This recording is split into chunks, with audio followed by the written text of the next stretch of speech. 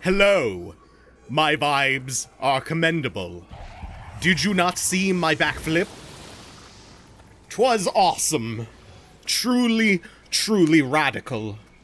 We're gonna get on with the Viper Sanctum today and fight a boss that, based on the theming of the level, is either a mongoose or a snake.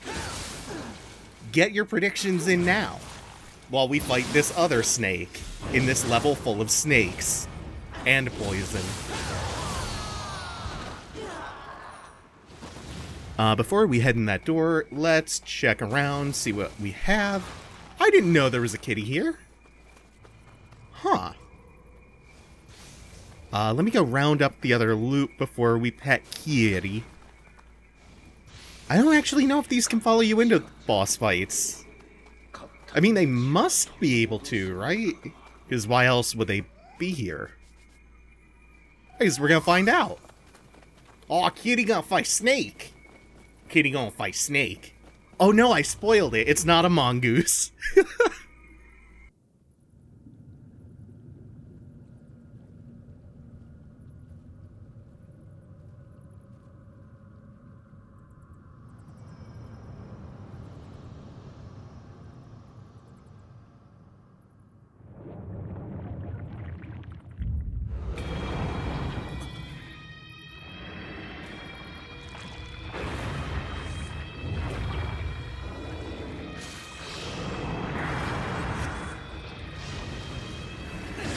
We're gonna sidestep immediately. Dodge through that. That's actually a little bit harder to dodge through than it looks, just because the hitbox is enormous and it's active the whole time. I was getting clipped while I was in Enki form throwing a javelin. So this burst attack always messes me up. I think the only reliable way to burst counter it is at the very start of the animation. Like the moment that Yatsu no Kami plunges their head down to start the attack up. If you just do it when they reach you, it'll block the attack, but not much else. So, now that we're transitioning to the Dark Realm phase, this is why her arms are targetable. Because if you don't sever them in the regular phase, they split off and become separate enemies. When you do sever the snake arms, however... Oh, that's really good. When you do sever the snake arms, you usually get antidote drops, and sometimes I've seen elixirs drop too, which can be pretty handy. Ooh, we have a shot at a visceral attack on the head. So I think a Nenra is really good against this boss because of the big AoE on it. You can damage the boss guaranteed with it, and you get some damage in on the arms as well. Oops, we absorbed the poison projectile, so instead of spawning a pool, it just poisoned us automatically. Back into another pool. If you destroy the snake statues in the level, then there won't be poison in the room, but I must have missed at least one or two. It doesn't actually make the fight all that much harder, though. I will say that Yatsu no Kami is, I think, a pretty big step up in difficulty from a Nenra and from, what's the first? Mizuki. She's got Willow's bag of knives from Buffy. And we can get this done in this phase, I think. Maybe not. Maybe if I had gone into Yokai Shift. We only have the one snake, though. I'm going to just make sure and not take any chances. You always should be treating her as dangerous. There we go.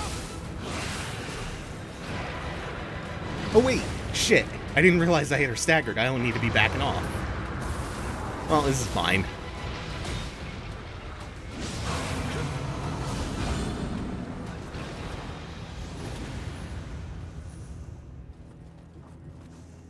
I kind of turned my brain off at a few points during that fight. Just shut down.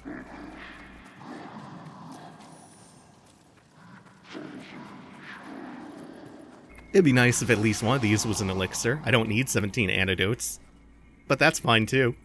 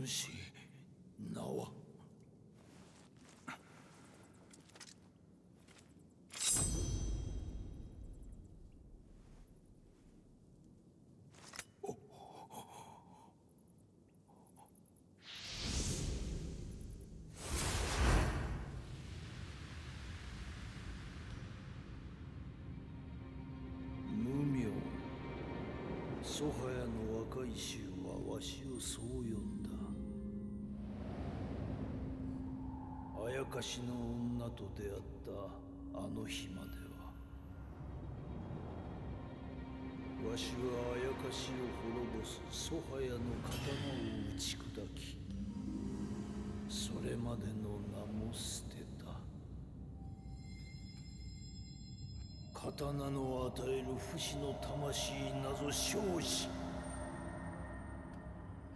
共に誓ったは人妖が融和して暮らせるよ。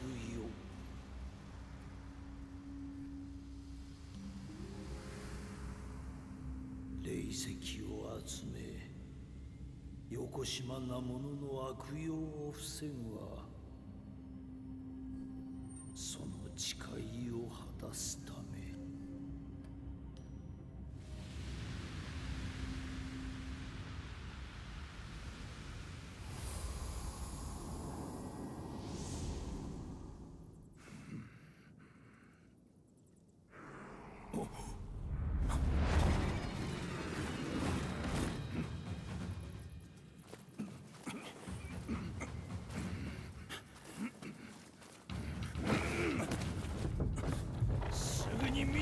離れよ、終わりに向かえ。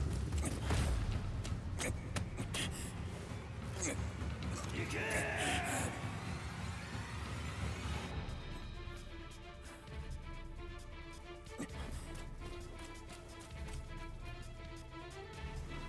再びあやかしを切ろうとは皮肉なものよ。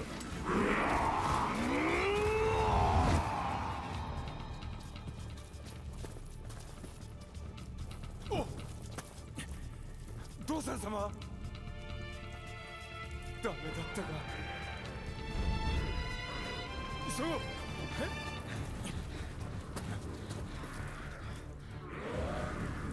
っちだ。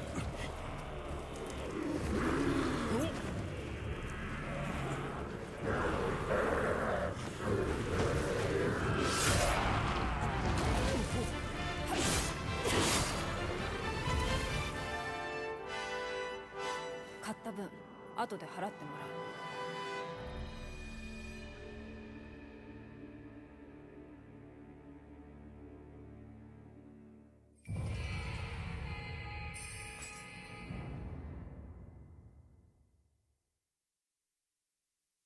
Big snake, big snake, big snake, big snake! We got big snake.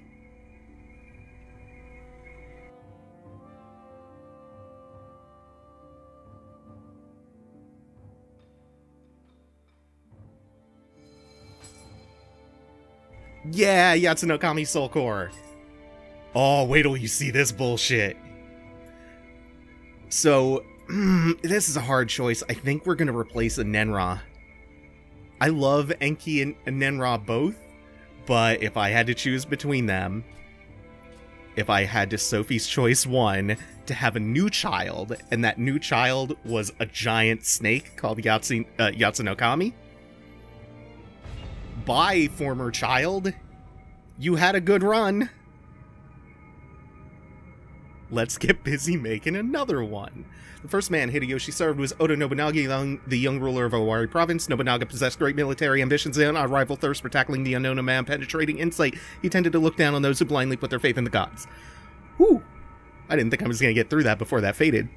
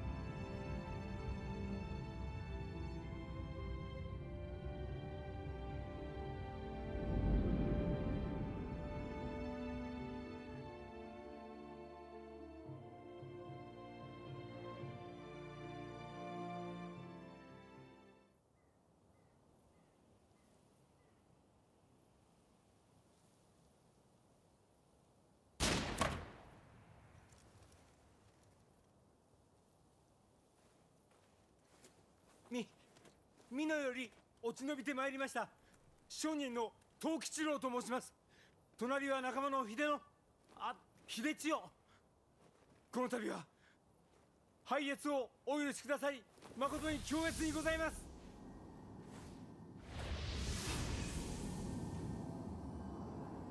うぬは汎用か。よく顔を見せよ。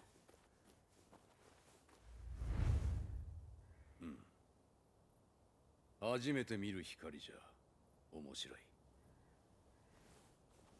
お主ら二人、今日からこの信長の客となれ。お計らい感謝いたします。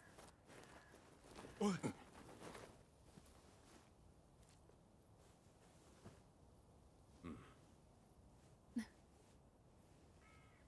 して、父の最後はいかようであった。マムシらしゅう毒をまき散らし、立派に行かれたのであろうな。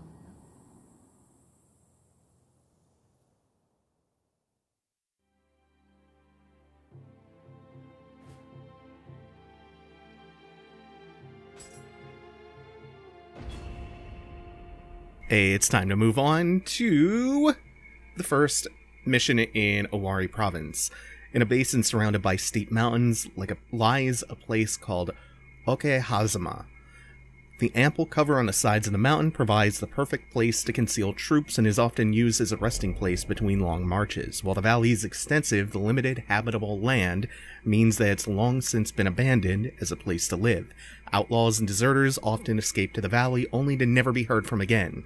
Sometimes the groans of someone or something can be heard carried on the howling wind.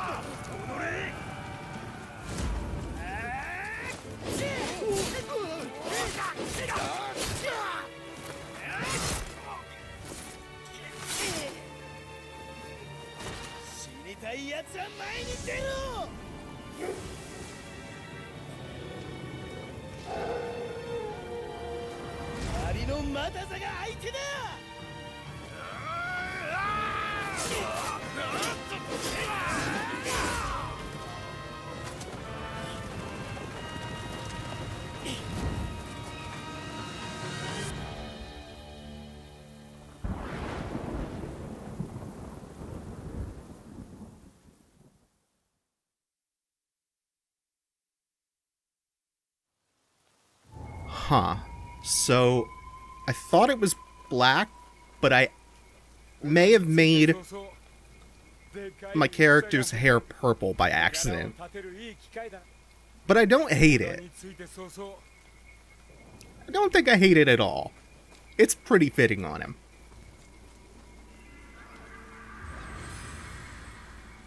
I love how intense this rain is. Yeah, dump 2 more points in magic and we're good to go. And now, we are going to find that our path is blocked by this fool, who's just like, so, it's been brought to my attention you have entered our land with your vibes. Are they impish or are they commendable?